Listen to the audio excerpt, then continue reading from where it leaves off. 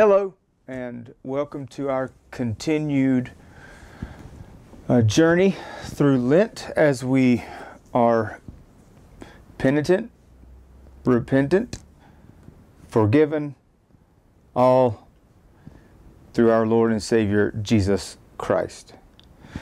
We have a different setup for today because I'm trying to see if the wide view that the GoPro uses, which one is better.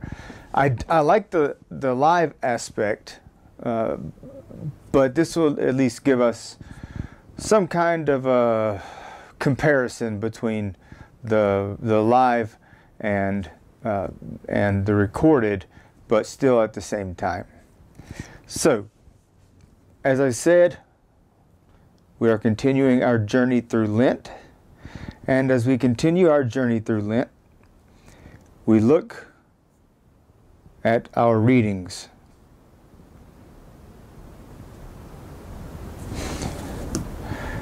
Give me 1 second.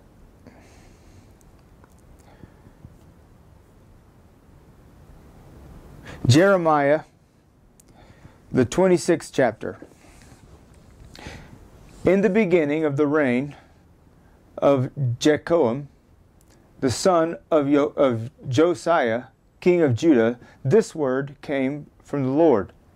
Thus says the Lord, stand in the court of the Lord's house, and speak to all the cities of Judah that come to worship in the house of the Lord, all the words that I command you to speak to them. Do not hold back a word. It may be they will listen, and everyone turn from his evil ways, that I may relent of this disaster, and I intend to do to them because of their evil deeds. You shall say to them, thus says the Lord, if you will not listen to me, to walk in my law that I have set before you, and to listen to the word of my servants and prophets, whom I send to you urgently, though you have not listened, then I will make this house like Sheol, and I will make this city a curse for all nations of the earth. The priests and the prophets and all the people heard Jeremiah speaking these words in the house of the Lord. And when Jeremiah had finished speaking all that the Lord had commanded him to speak to all the people, then the priest and the prophets and all the people laid a hold of him, saying, you shall die. Why have you prophesied in the name of the Lord, saying, this house shall be like Sheol, and the city shall be desolate without inhabitant? And all the people gathered around Jeremiah in the house. When the officials of Judah heard these things, they came up with the king's house to the house of the Lord, and took their seat in the entry of the new gate of the house of the Lord. Then the priests and the prophets said to the officials and to all the people, this man deserves the sentence of death, because he has prophesied against this city, as you have heard with your own ears. This is the word of the Lord. Thanks be to God. Our epistle text is from Ephesians, the 5th chapter. The theme in here is walk in love. Therefore, be imitators of God as beloved children, and walk in love as Christ loved us, and gave himself up as a fragrant offering and sacrifice to God. But sexual immorality and all impurity or covetousness must not even be named among you, as is proper among saints.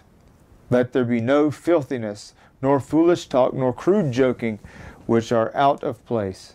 But instead, let there be thanksgiving, for you may be sure that everyone is sexually immoral and impure, who is covetous, that is, an idolater, has no inheritance in the kingdom of Christ and God. Let no one deceive you with empty words, for because of these things the wrath of God comes upon the sons of disobedience. Therefore, do not associate with them. For at one time you were darkness, but now you are the light in Lord. Walk as children in the light, for the fruit of the light is found in all that is good and right and true. This is the word of the Lord. Thanks be to God. The gospel is from St. Luke, the 11th chapter, beginning at the 14th verse. This is Jesus and Beelzebul. Now he was casting out a demon that was mute. When the demon had gone out, the mute man spoke, and people marveled. But some of them said, He casts out demons by Beelzebul, the prince of demons. While others kept seeking a sign from heaven. But he, knowing their thoughts, said to them, Every kingdom divided against itself is laid to waste, and a divided house falls. And if Satan also divided against himself, how will his kingdom stand? For you say that I cast out demons by Beelzebul. And if I cast out demons by Beelzebul, by whom do your sons cast them out? Therefore they will be your judges. But if it is by the finger of God that I cast out demons, then the kingdom of God has come upon you. When a strong man fully armed guards his palace, his goods are safe. But when one stronger than he attacks him and overcomes him, he takes away his armor, in which he trusts, and divides his spoil. Whoever is not with me is against me, and whoever does not gather with me scatters me. When the unclean spirit had gone out of the person, it passed through waterless places, seeking rest and finding none. It says, I will return to my house from which I came. And when it comes, it finds the house swept and put in order. And then it goes and brings 7 other spirits, more evil than itself. And they enter and dwell there. And the last state, that person is worse than the first. As he said these things, a woman in the crowd raised her voice to him and said, Blessed is the womb that bore you, and the breasts at which you nursed. And he said, Blessed rather are those who hear the word of God and keep it. This is the gospel of the Lord. Thanks be to God. Now, for our hymn for today, I decided to forego the hymn of the day for the purposes of our study here, because I want to take a look at our recessional hymn, or the last hymn that we have. And I think you might know it. You might even like it. 761, Rock of Ages, cleft for me. I wonder if we've really gone through these verses. We all know it. But have we really gone through these verses and seen what it has to say? For example, do we know what cleft means? I would say the majority of people don't know what cleft actually means. Cleft means to be broken or separated. We get the term cleft palate from that. I don't think that term has been canceled yet, but anyway. Rock of Ages, cleft for me. Let me hide myself in thee. Let the water and the blood from thy riven side which flow be of sin the double cure, cleanse me from its guilt and power. That first stanza I really like, and I've preached this even when we didn't have the hymn on that day, because there's the imagery there is so beautiful. First, Christ is cleft, split, broken on the cross, and then we ask to hide ourselves in Him. And I picture the imagery of hiding ourselves inside the wounds of Christ, because it continues on there. Let the water and the blood from thy riven side which flows. So I just see us in that wound, receiving the sacraments in blood and water. And that's where we live, in the wounds of Christ. And as long as we are in the wounds of Christ, nothing can touch us. No demon, no devil, no world, no people who hate us, no one, because we are vouchsafed in the wounds of Jesus, and we feed on the water and the blood, holy baptism, and the Lord's Supper. So again, Rock of Ages, cleft for me, let me hide myself in thee. Let the water and the blood from thy riven side which flows be of sin the double cure, cleanse me from its guilt and power. How beautiful that is. And then it continues as it continues, it further denies works righteousness. Not the labors of my hands can fulfill the law's demands.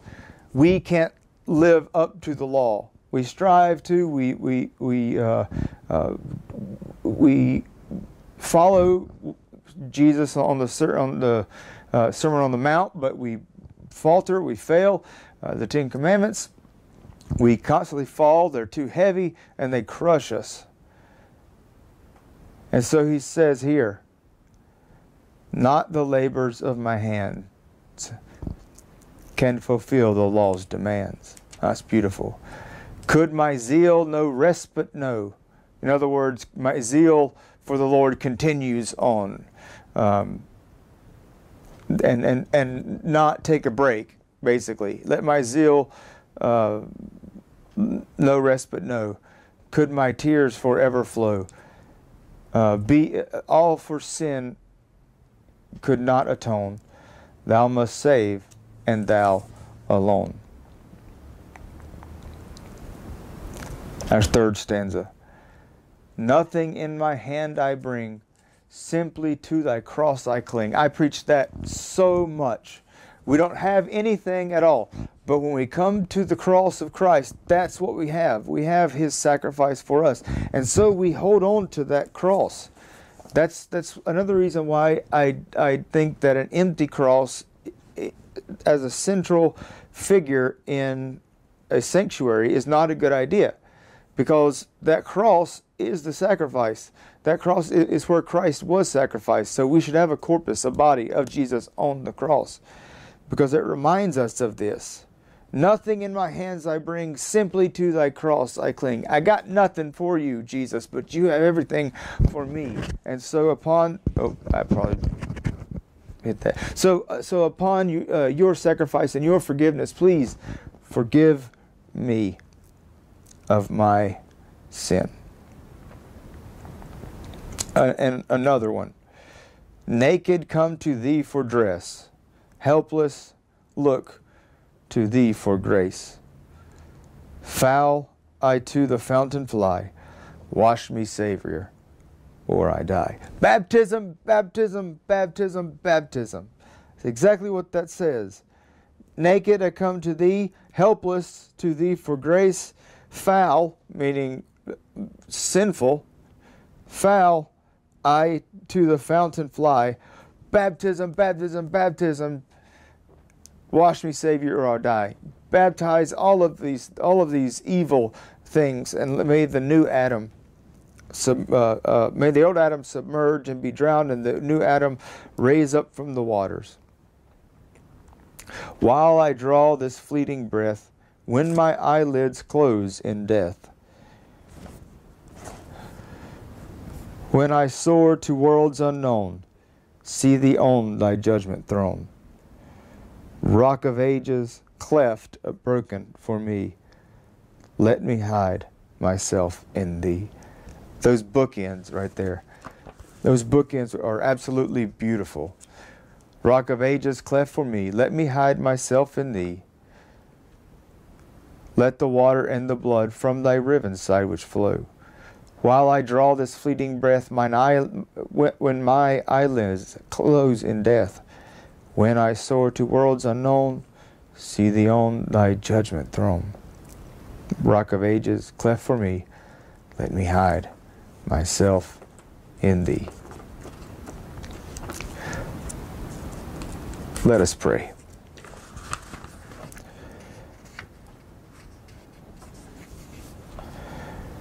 Almighty God, you gave your only begotten Son to take upon our nature upon himself.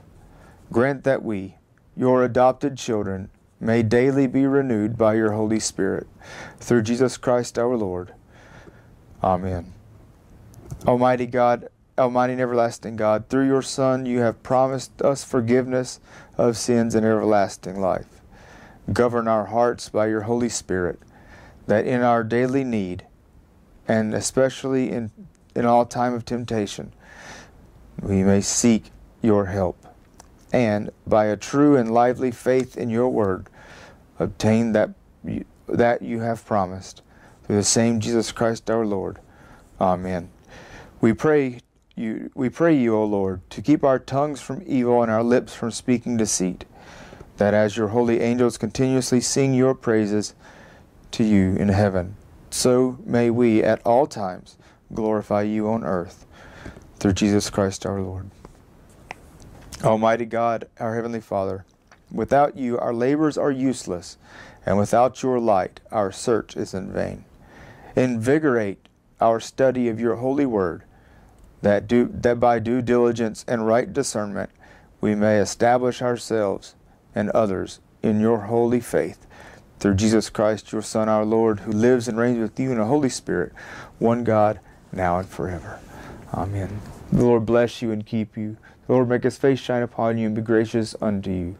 The Lord lift up his countenance upon you and give you his peace. Amen.